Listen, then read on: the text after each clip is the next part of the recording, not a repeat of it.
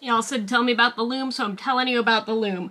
You guys gotta forgive my brain a little bit. I am on day 1 out of COVID jail for people who are watching this in the future. Sorry that the camera's crooked.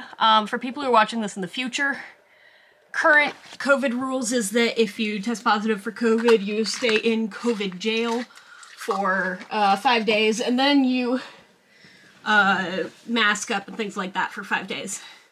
Which is why I have my mask, because I'm wearing it in my house. So, someone said, tell us about the loom, Pink, and here we go. So this loom is called the Kliot Tapestry Loom by Lacis. I think it's cursed because I've actually tried to make a complicated video about it more than once, and every time there's something that goes wrong. But the main things about it, we're not even going to plan this, I'm just going to talk about it. The first very strange thing about it is its prevalence. So you can find this loom on lots of places that don't sell looms or loom-related supplies. So, like, yes, it's on Amazon and it's on Walmart.com. It's on eBay. That's to be expected. I'm not gonna edit that out. It's also on Overstock.com. It's on OrientalTrading.com.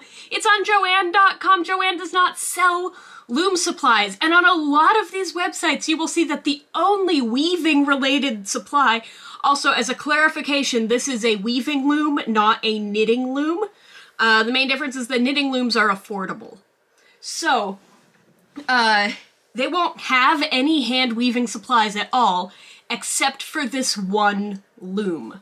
So whoever created it, which is Lacis, has found that there is some kind of business market that they're into that they get by just having this saturated in markets where people who are shopping for hand weaving supplies aren't actually shopping at. So I guess it's targeting that person who's just like casually wondered about it. It's also relatively inexpensive. Selling a loom is actually the art of selling somebody a lot of sticks and convincing them that it's important. I've previously spent $35 on a stick before for my loom. But so it's about 50 bucks. Sometimes it goes up. I think it might be at like 80 bucks right now. Inflation hit the hand weaving industry hard. So I think it's currently at about 70 bucks. I'm not gonna fact check that. I'm gonna snort again. Ooh, that was worse than I thought it was gonna be. Okay, so, the loom. That's part 1, is why is it everywhere? Part 2 is that they faked all of their Amazon reviews. So the way that this product is listed on Amazon is a blatant violation of Amazon's terms of service. If you have separate products, they need separate listings specifically because of the way that Amazon ratings works.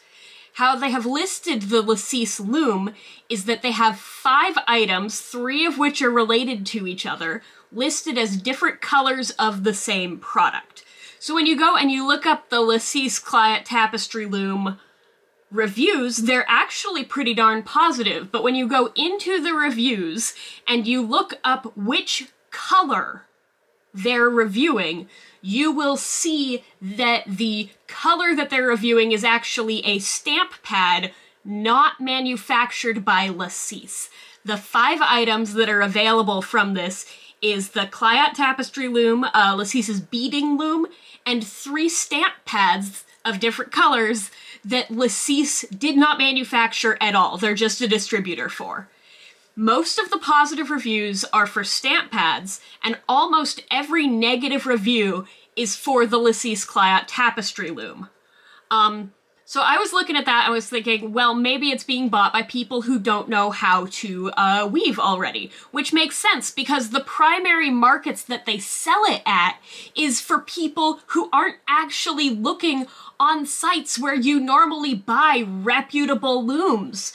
If you go onto Woolery, it's not on Woolery. It's not on websites where people who shop for loom things are. This loom is available to people who don't know what they're looking for, but not actually being sold by people who know what a loom is.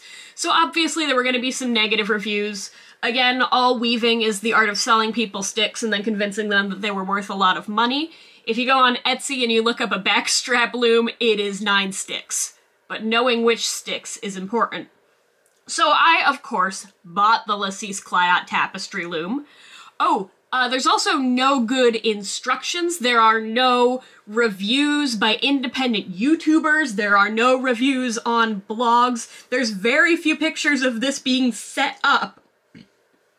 And notably, it doesn't come with, like, shuttles or a beater, or a couple other things that you would normally get with a loom. So nobody's bought it, so of course I had to buy it. I was gonna buy it and make a tutorial on how to use it, but it turns out it is so goddamn unpleasant to use that the reason there's no reviews is because nobody can work with it for more than about 90 seconds without throwing it out the window. Interestingly, while they say it's a tapestry loom, on the single YouTube video by Lacis about how to set it up, which has major artifacting at like a very crucial point of how to set it up. So that's helpful. But on this video and in the instructions and in the sales pitch, they'll also say that you can use it for like 2 harness weaves and plain weaves. And the problem is that as far as tapestry looms are generally made under what's called continuous warp, which is that the, so if this is a loom, you have the threads that go this way and then you that way. And tapestry looms usually have one big thread that weaves back and forth because you're not making a super huge tapestry. And so the Kliot loom does that, but they do it in such a way where it becomes completely impossible to maintain tension and to keep your grain straight. When you start beating things down, whether you're doing it with a bobbin or a beater or a shed stick or whatever you're beating it down with, the bars that it's connected to, because the bars just wrap around, the bars it's connected to will shift. And on a good day, that will just mess up your grain, and on a bad day, it'll slide off the edge and undo all your warp. And a thread under tension cannot tangle, but a thread relieved of its tension will tangle immediately. That's just the basics of how warping a loom is. So the other thing is that it doesn't do a lot of what they say it does. It comes with this integrated warping board where the pegs are like this big.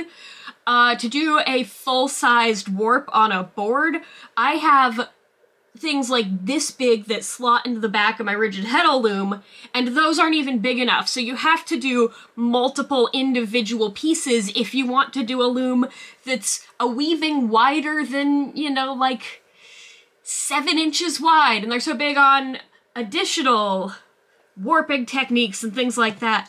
So this loom is just a nightmare if you want to do half of the things that they say you do. And so for people who really want to get into tapestry weaving, it's not all that appealing, because if you want to get into tapestry weaving initially, you need a picture frame and a box of finishing nails. And you take the picture frame and you nail, and then you warp, and then you weave, and you can weave a tapestry as big as your picture frame.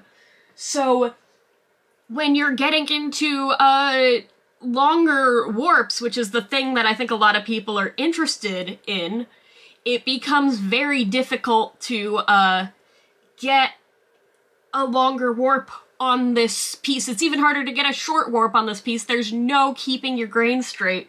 So in order to get anything vaguely correctly working and properly arranged, I eventually had to just completely ignore how they said to set it up. My setup required duct tape. It required almost stripping some of the screws in it. It also just is not a well-made piece. Like, mine is so janky. And then wrapping things around the bottom bars like I would on a, I had to stop doing the continuous warp and do it like I did on my rigid heddle loom, only with no ratchets. It was not fun. There is nothing fun about this loom. And the only reason why people buy this loom is because of the way that it's marketed and the faked Amazon reviews. So I do have it. It's a big pile of sticks because that's what looms are. And I do enjoy weaving, and I do not use it. It's not good. Don't buy it. That's it, you wanted me to talk about the loom. Here we go.